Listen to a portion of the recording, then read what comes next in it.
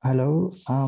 So I hope you really enjoy the presentation for markers, even it's very dense, and especially I hope you got the essentials for deep learning tasks. Now I'll share with you some deep learning techniques.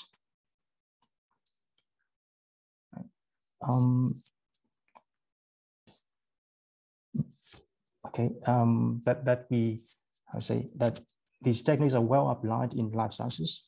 So here are the 5 ones I'll talk to you. I don't aim to give you a complete list of techniques, but just some common ones that are widely used, applied for biological health data in our bioinformatics framework. So please never mind if you don't see here a technique that you really expect to see. I'll give you an overview of all of them, trying to explain the concepts, when they can be used, but not really go into detail of the methods, which you can see more in the seminars this afternoon and more in a future course, more advanced, we say. The first one I would like to show you is the convolutional neural network. Sorry. Okay. Well, in 2 words, I'd like just to remind you of the concept of neural network. I even just saw it with some minutes ago with markers. So you know that neural networks are used to imitate our brain. So of course, the most obvious natural input to neural network is an image, what we see. And then the most popular application of neural networks is in computer vision. That's why when people talking about deep learning, so the first thing they tell about is about the images. So imagine you have an image input. It can be an XY image, but it can also be something else, like a sequence of RNA or gene expression profile of a patient. But the important is that they are all read in the same way by the computer. So the input is encoded into the input is coded into a vector of numbers. Each node, a neuron here, is, for example, the color measurement of each pixel in the image, for example. So each node in the next layer is the result from the activation function on some linear regression on all the nodes from the current layer, which is defined by a weight matrix that you see the W here, and so on up to the output y hat I. And then we try to compare the y hat I, the output, with the observed value y, and then define a loss function, the L. Okay, this function can be a very simple one, the mean square error, or something else like cost entropy function. It depends on our problem or the activation function we used. Then the goal is to find the parameters W, I mean a list of several weight matrices, to minimize the loss by performing gradient descent for back propagation. Okay, now we have the protocol to perform a deep learning task. But here come several questions. Does it really work, this protocol? Can we really minimize the loss function? And even if we can, is the minimum good enough? We know that we expect that the output y hat is very close to y. Of course, we don't expect that the loss is 0. I mean, I just come back to the question of Yago to markers. What we do when we have the loss function of 0, that's the thing we don't expect. And when we have loss at 0, we have to stop and initialize the weight matrix, change the activation, etc. I mean, the loss of 0 should not be there. Okay. And another question is that, can we obtain the minimum in a reasonable time? It will take hours to minimize loss function. It will take decades to do that. That's a problem. For example, the encoding of an image into a vector over the pixels here. The somewhat too generic, too simplified. So we ignored here the spatial dependency between pixels in the image. Knowing that the image is about the two-dimensional matrix. So that's the type of reasoning we use when we play puzzles. We try to put together the pieces with related patterns. That's why that's why the encoding into a vector will not work all the time.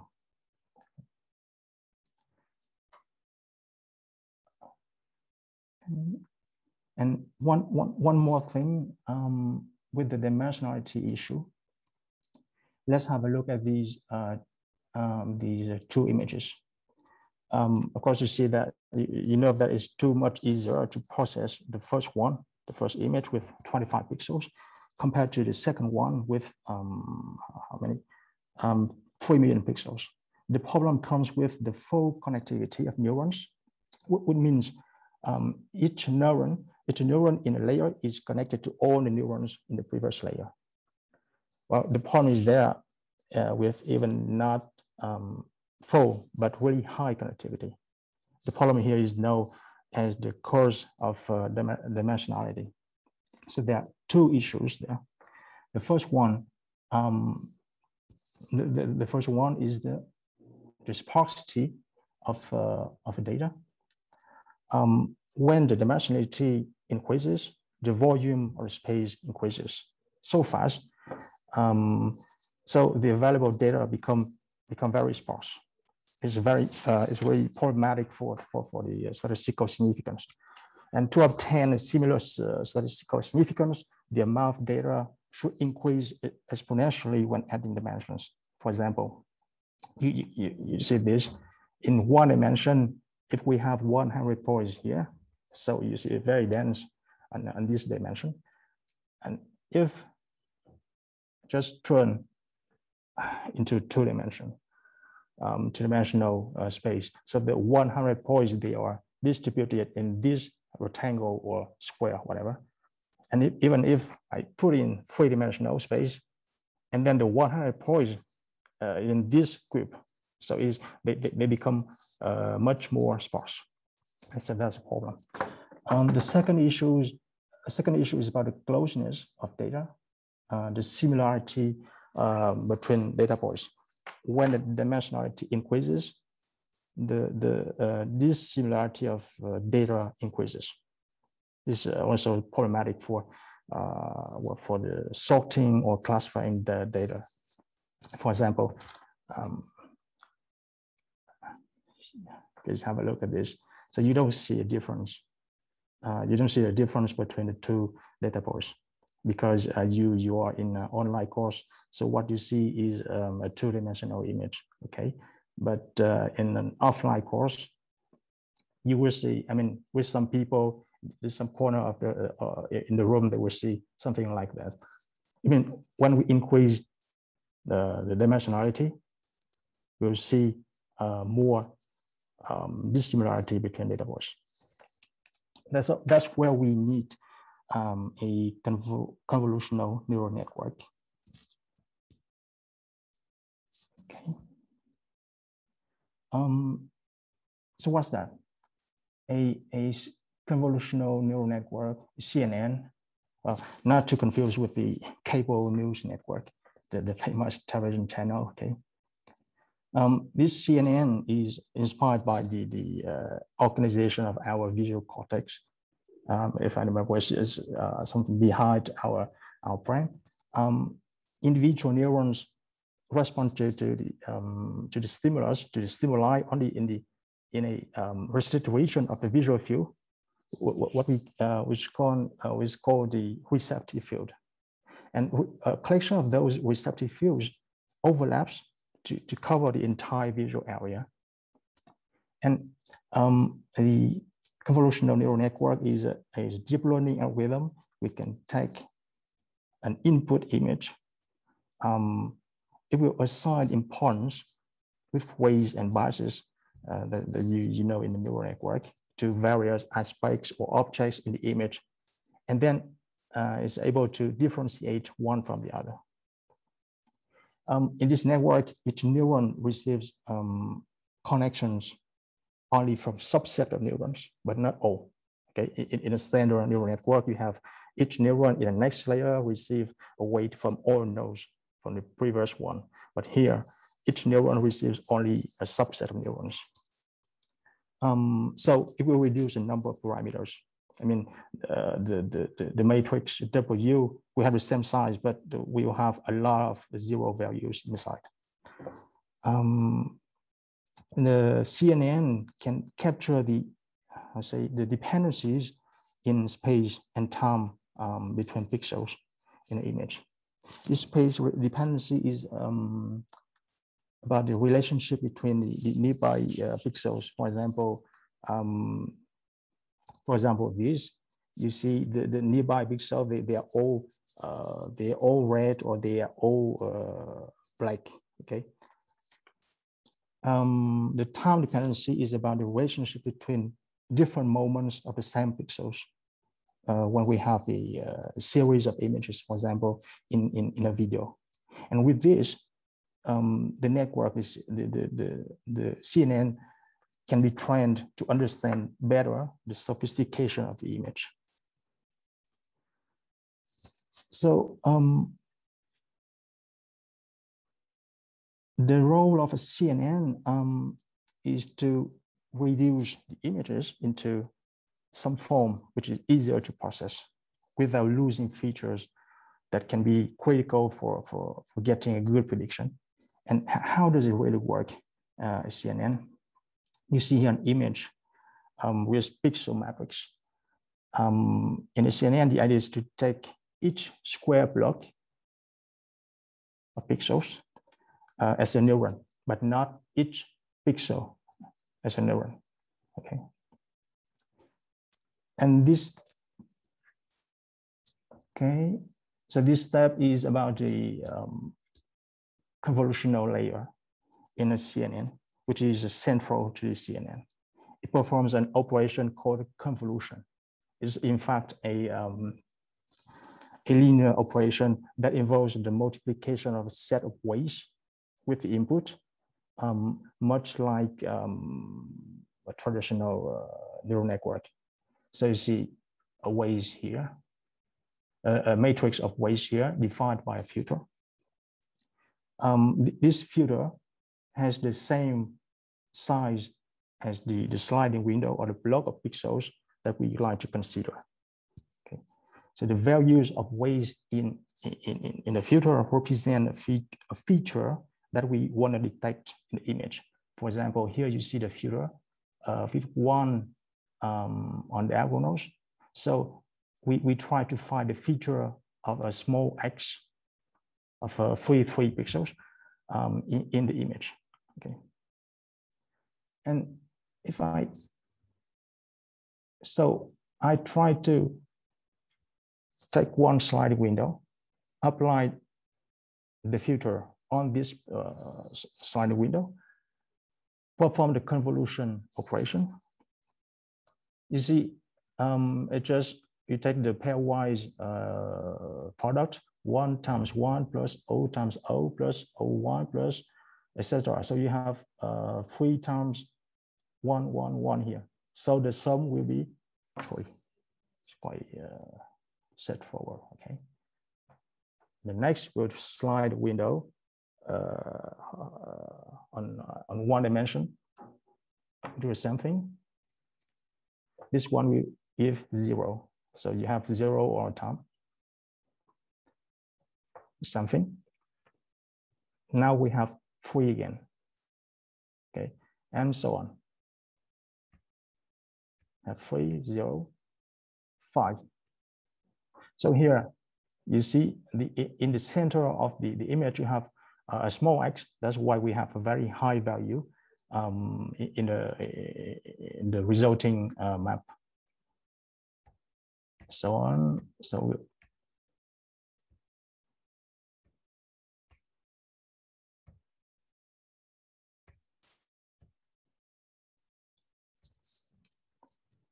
Okay, so now we have a feature map that summarizes the presence of the small x pattern in the input. The high value at the center of feature map, the 5, indicates that the pattern x is likely found at the center of the image. The filters can be handcrafted such as the small x, slash, spec slash patterns. But the innovation of CNN is to learn the filters during training. It means it's like learning the way matrices in a traditional neural network. Okay. The convolutional layers are not only applied to the input data. Of course, the input layer is the raw pixel values, but it can also be applied to the output of our layers. I mean, we can use multiple layers, multiple convolutional layers. These layers allow for extracting very low to high level features. The low level features like lines, dots, edges, colors, gradient orientation in the image. The high level features can be the whole objects or shapes, can be bigger X, for example. These layers also allow for reducing the spatial size or the dimensionality, which helps then to decrease the computational power to process the data. And the problem with the output feature map is that they are really sensitive to the location of features in the input. For example, you see the X at the center of the feature map. You have the X here in the center, at the center of the input, and you have the 5 at the center of feature map. So it means that the position of the feature is very sensitive. And one approach to address this sensitivity is to downsample the feature maps. Okay, and what is it downsample?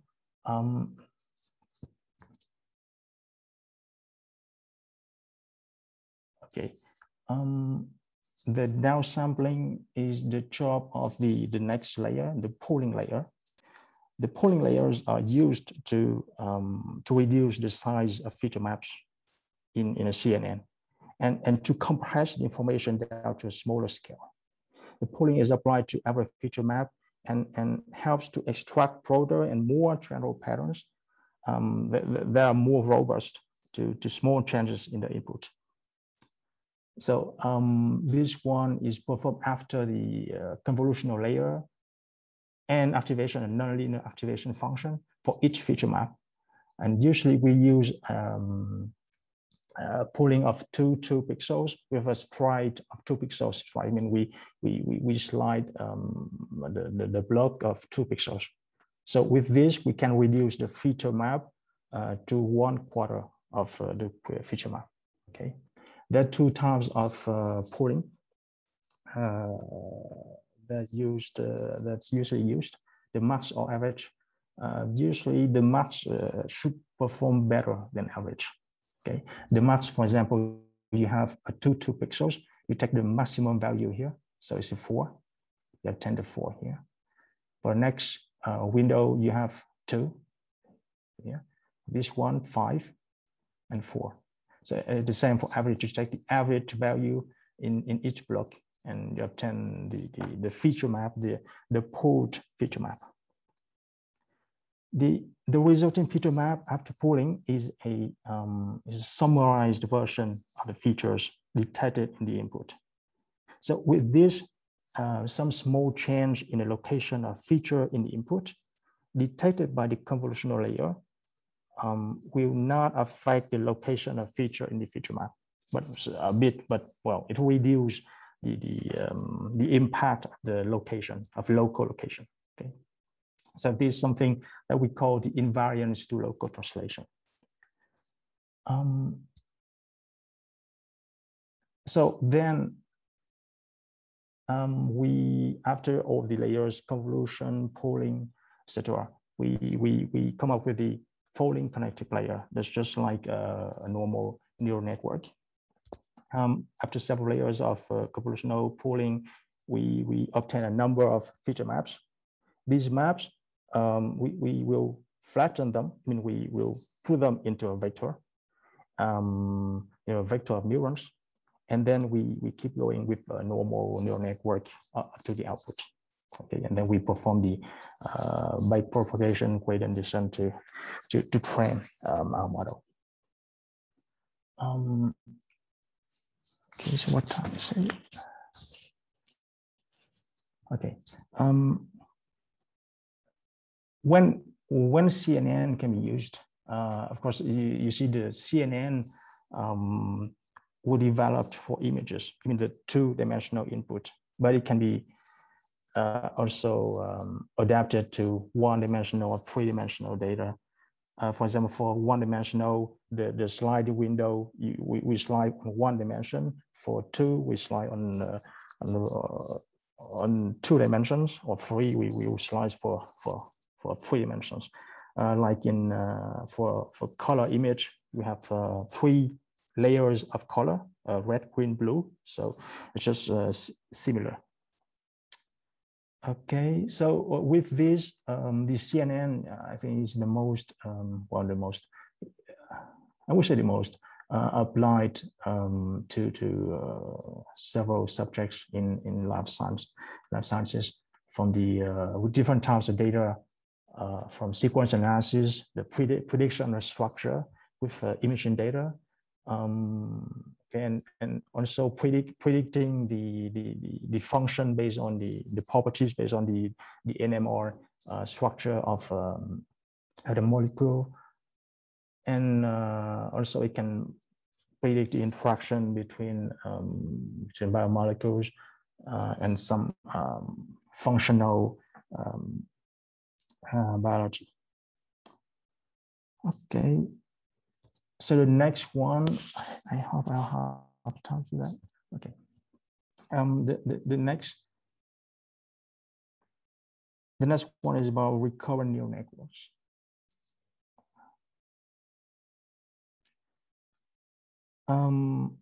This technique is developed for quite a number of data types.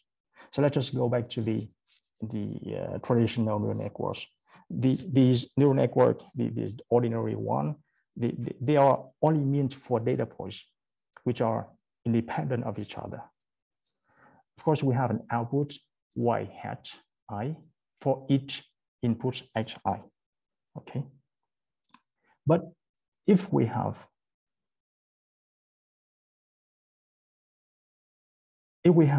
some relation between the data points, for example, we have data in a sequence, such as one data point depends on the previous data points. We need to modify the neural network to incorporate the dependency between these data points. We need a concept of memory that helps to store the stage or information of previous inputs to generate the next output of sequence. Okay. For example, I want to practice my piano list. I have a list of songs piano.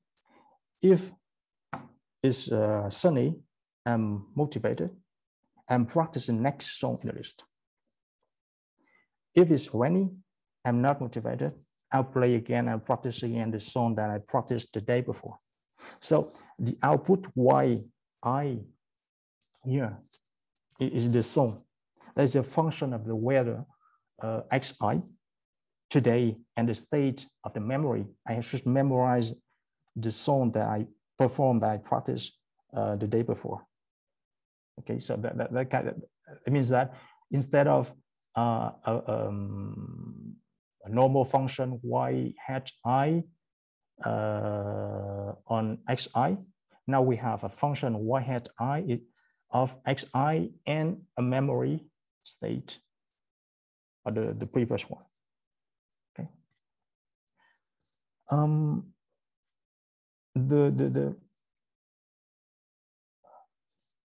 oh, sorry. Okay. Okay.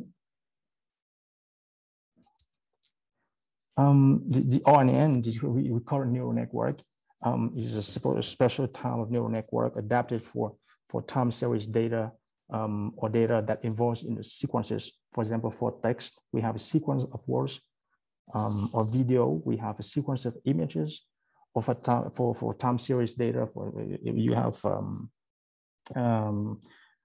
a biological data measure in different time points on heart rate, on blood pressure. You have several time points for patients. For example, for stock price, it's also time series data. The recurrent neural network has a memory to store the history information to forecast the future values. Okay, and this can be shown in this diagram. With you see a recurrence on the cell RNN. It means that the stage is a function of itself and something else. I mean the input from the current input. So we have here the stage HI at the time step I is a function of the input xi and the state before. Okay, the W, of course, is the parameter, the Weyl matrices. In our RNN, we use the same function, the sigmoid, the hyperbolic tension value, and the parameters at every time step. So we have three parameters. The Wx is for to switch between x to h. The wh is the ways for between different states of h. And then wy is between the y and h and y. Okay, so we have three main parameters here.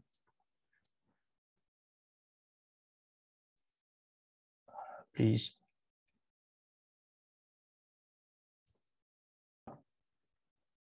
Please. Okay.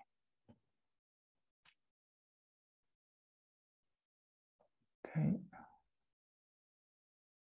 We have several types of RNN with varying architectures. We have one-to-one, even one input will produce one output. We have one-to-many, one input can produce many outputs. For example, when we generate music, and also we have many-to-one. For example, we have several elements and we have one emotion as output. We have many-to-many. For example, when we try to translate English to French, for example. Sorry.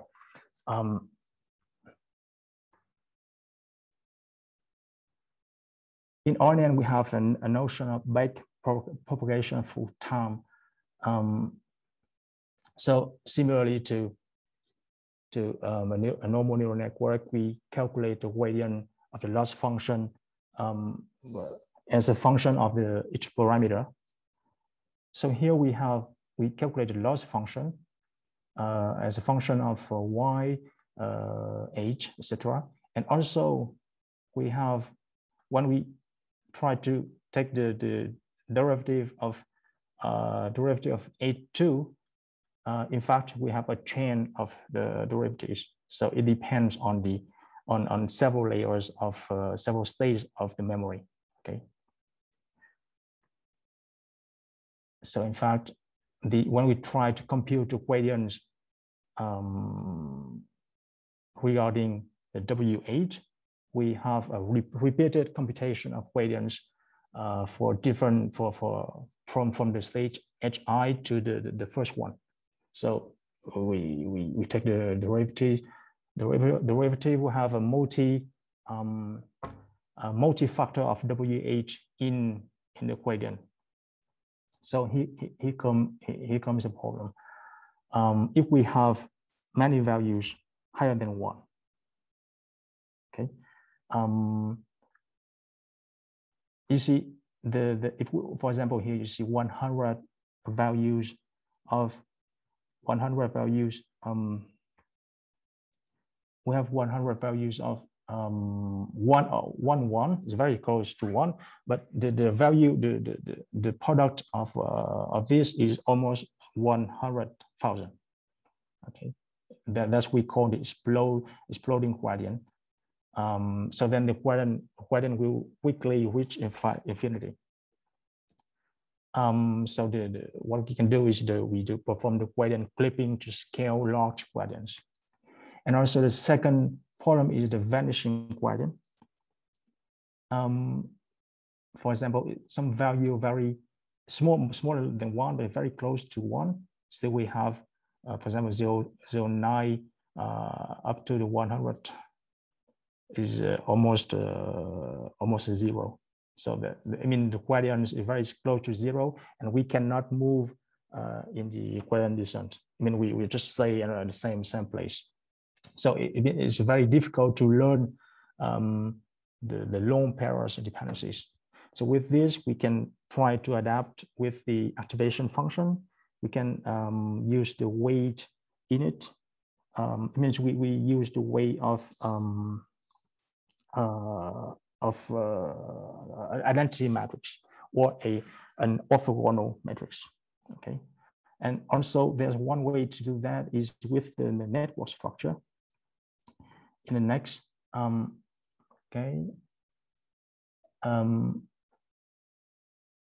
we try to adapt a network structure. For example, please have a look at this text. So what is that? I grew up in France, and after 2,000 words of the story of my whole life, I come up with a phrase, I speak fluently, and I try to predict the next word. So, of course, the word will be predicted as French with very high probability. So, but the word French is so far away. So it means that the RNN need to keep the information through 2,000 stages. So that's a problem. There's a variant of RNN is the OSTM, the long short-term memory network. It can track information throughout many steps. Okay, it have a memory that can memorize very long-term dependencies. So that we have a memory cell. It is to store information. We have 3 gates. Each gate is a neural network. We have 4 gates. It will decide which information to ignore. The input gate,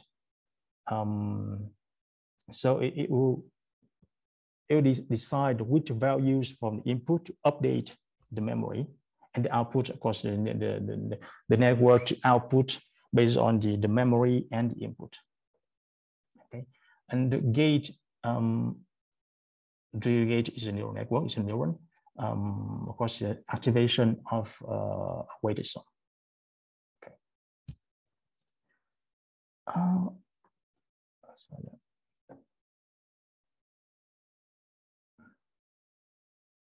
Yeah, sorry. So there are several questions there, but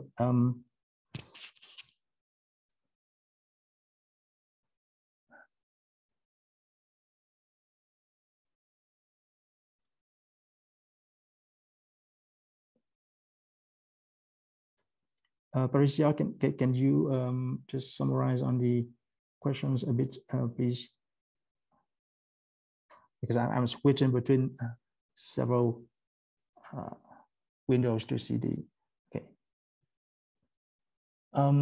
For NN, the application is, of course, for text, for language translation, for speech recognition, etc. In life sciences, when we have sequence, we have sequence of, for example, DNA sequence. We have the motif. Of course, we have a kind of dependency we have a sequential dependency. BOSDM can be also was applied to for biomedical ontologies, for interaction between proteins, and also for evolution, where we have the sequential data. Okay.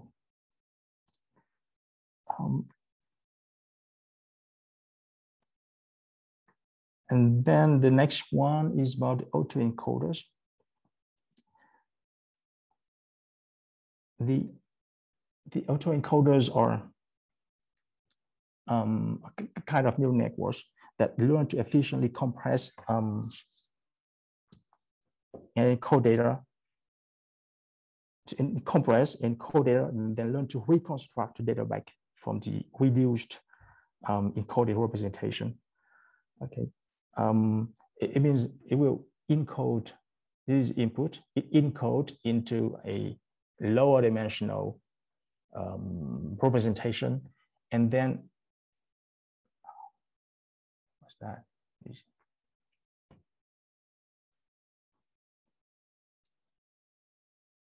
And then try to reproduce, to decode means to try to reproduce, rebuild the output from this how to say compressed representation.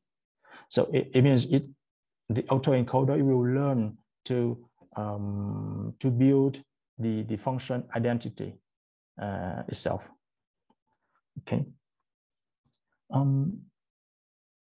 So with this one, the loss function, of course, the very simple one is the difference between the mean square error between the output and input. We are trying to reproduce the same thing. Okay, of course, we lose information when we reduce the dimensionality, and then we rebuild, of course. The autoencoders can be seen as a generalization of PCA. It can perform better than PCA in case that we have nonlinear data, because in this neural network that we have activation function, a nonlinear layer on this. So it can work better than PCA, but not all the time. If we have linear data, I mean, the data can be linearly separated, the PCA should perform better. The challenges here is the models can is what the models can learn a meaningful and generic space representation. I mean, the encoded, is it generic enough to reproduce the input? Okay.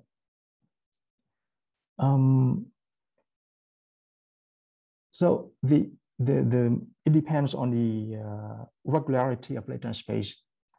There's three factors and many factors: the distribution of given data, the dimension of a latent space, or the architecture of autoencoders.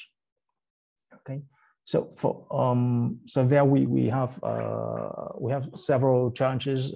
Sometimes, several times, autoencoders will not work that well, and we usually use autoencoders in combination with another type of network for CNN, for example, to obtain a good classification or prediction, whatever. Okay.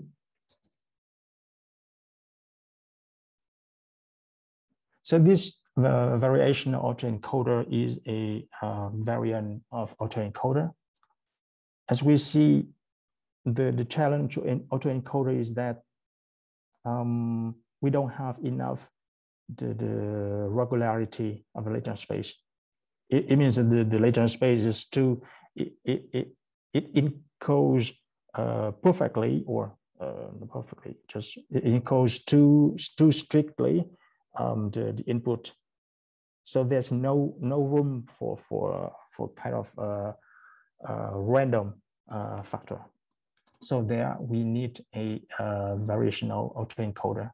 is the same as autoencoder, except for this one. This built based on a distribution. So we have input. We calculate the mean, the standard deviation, and then we build this one. It's not directly obtained from input, but is for randomly from the distribution of the mean and standard deviation. Okay, and then we build the input the same as the autoencoder.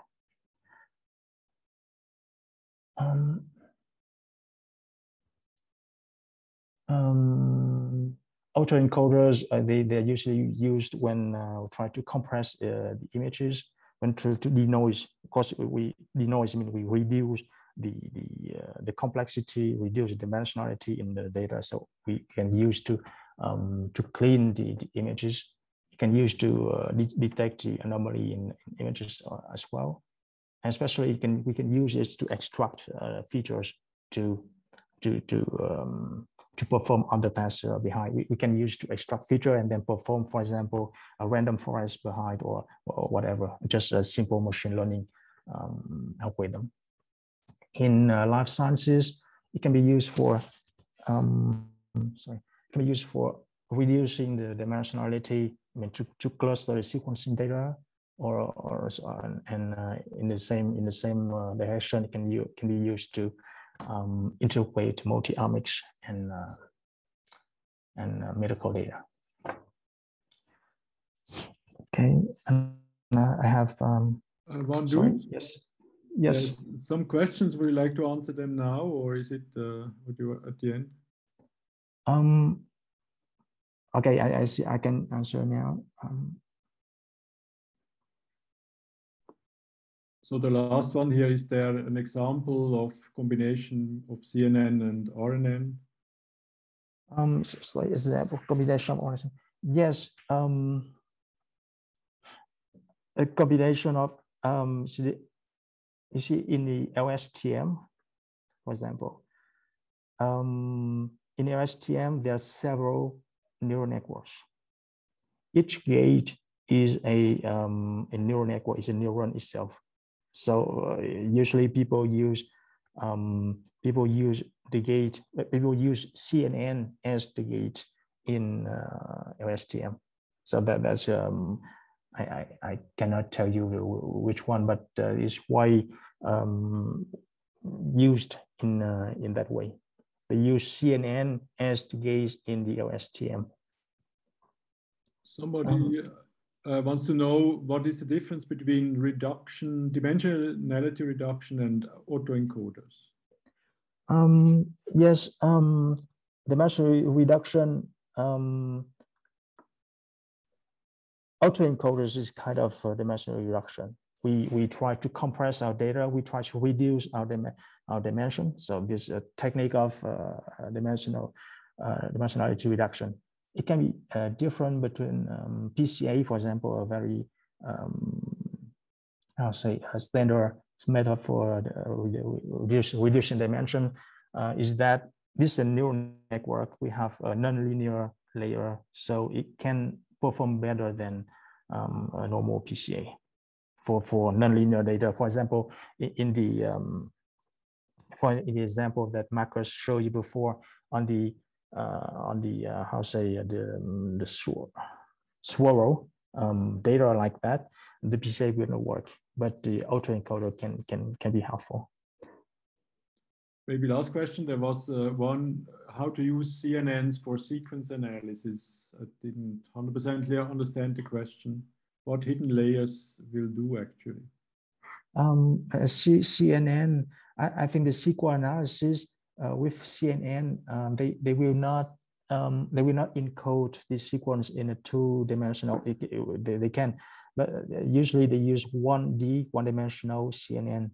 It means that they use a block of pixel, blocks of, for example, we have ATGC, etc. And the block, we have a sliding window of 5 characters, and they perform the CNN. And for example, for gene expression, I've seen both.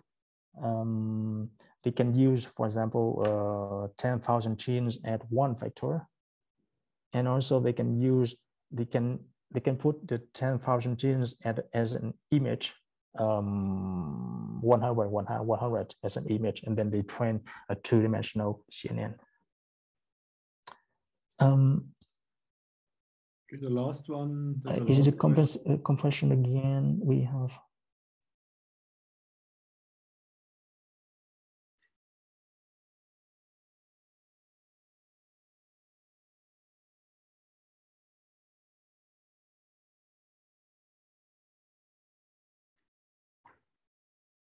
Surface matrix transfer in the ways.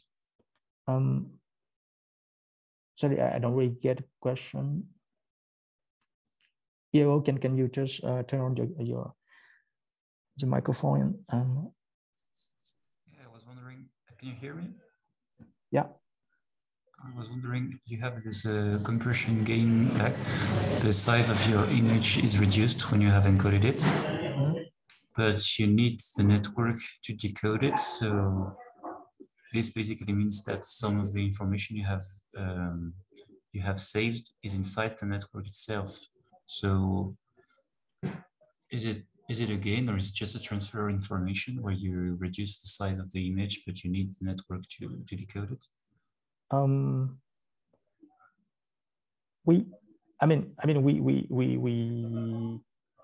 We gain in compression. We gain in compression. Here we can see as a like a latent variable, and we gain the compression. We gain the dimensionality, but we lose on the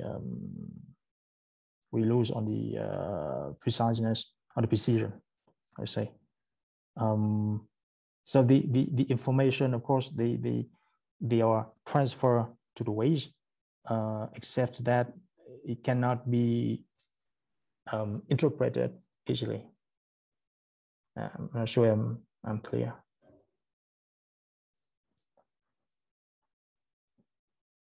Yeah. Okay. Just to make it fast.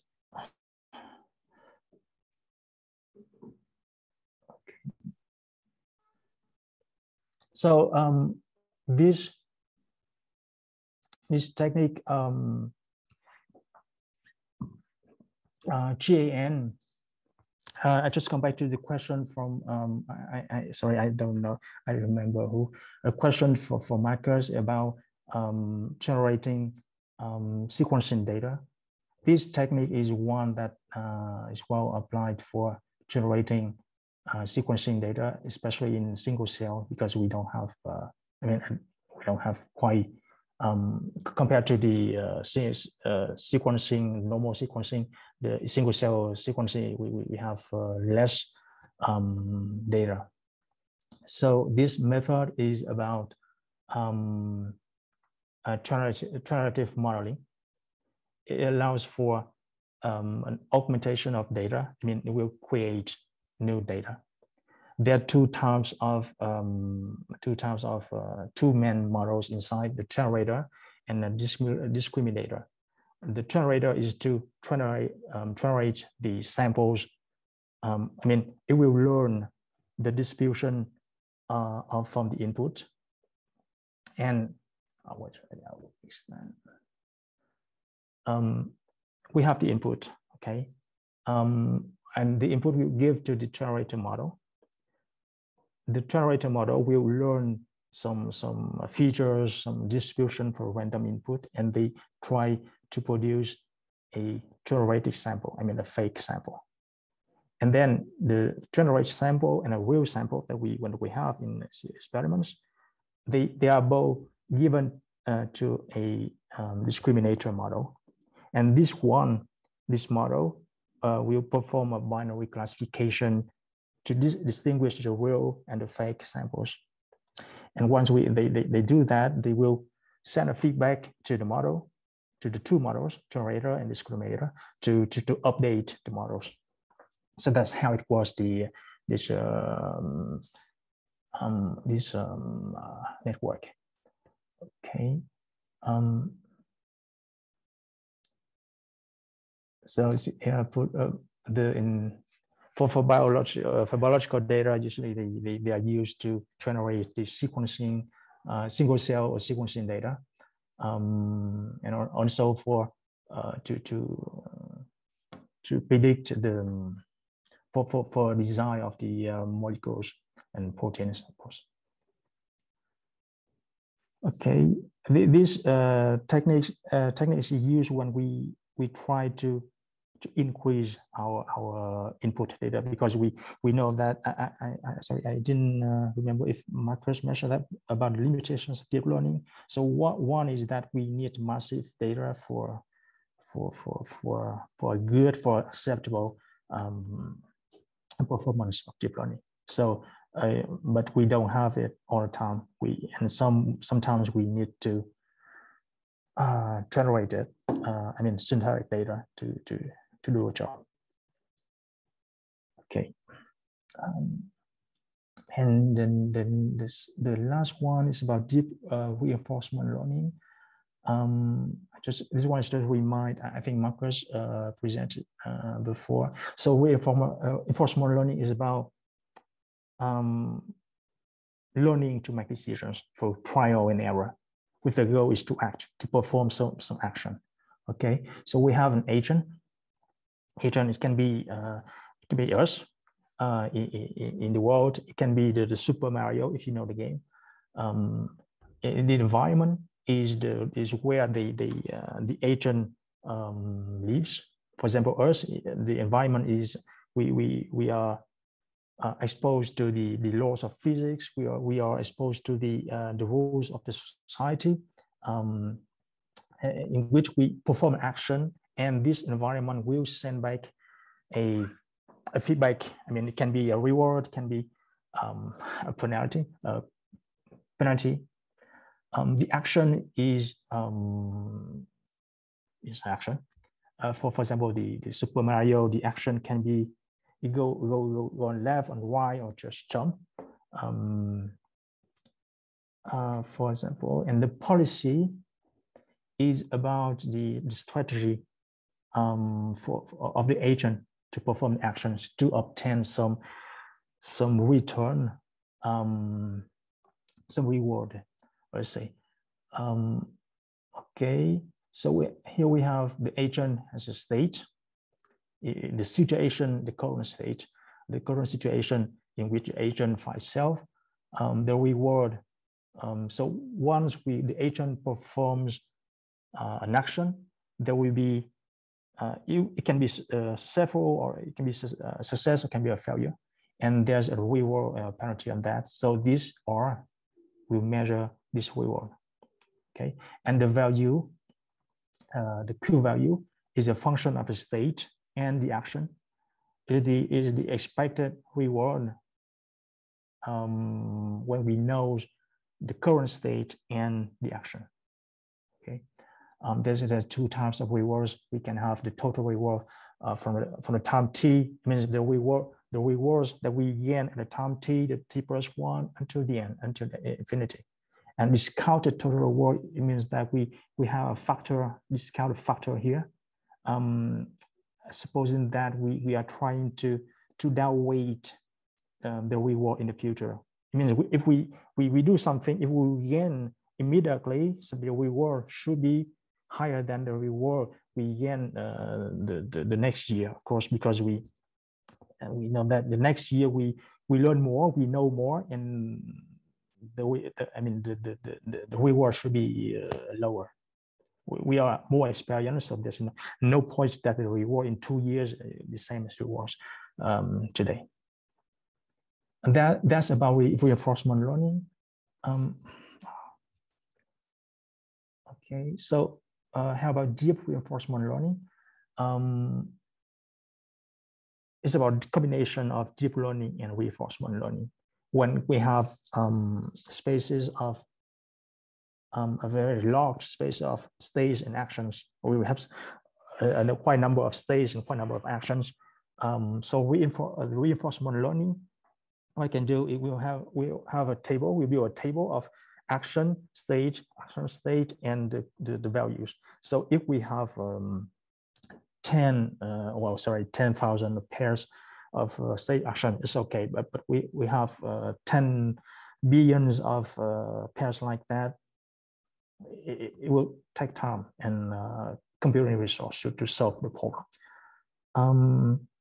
And the deep learning here is about neural network. The job of neural network is to map states and actions to Q values, of course. So you see in the two diagrams here, the neural network can take the state and action. I mean, the agent is this algorithm, the neural network, and produce the value. Or also the neural network can take only a stage S and produce all the values on the possible values for all the possible actions. Okay, and it means that in deep reinforcement learning, we use the neural networks to learn the Q value, and then we try to produce the optimal policy on our stage. For example, the traders, they try to learn from the behavior of the stock market, and then try to produce the policy, what we do, when they buy, they sell, they hold the stock, the securities when according to the situation. Okay, this reinforcement learning in a deep manner. Oh, well, I would say it can be helpful for reinforcement learning, but the neural network not all the time it can be better than just a simple SVM or decision-free method. Well, it really depends on data, and it depends on the amount of data and the quality of data as well. Yeah, so some this also applied in different topics in bioinformatics, in biology, with so they can use to predict the genomes of bacteria, or predict the interaction of proteins using, I mean, kind of reward to what kind of interaction will give a gain or a loss on some criteria. And also usually it's used in brain machine interface. So I think so. Thank you for your attention. And if you have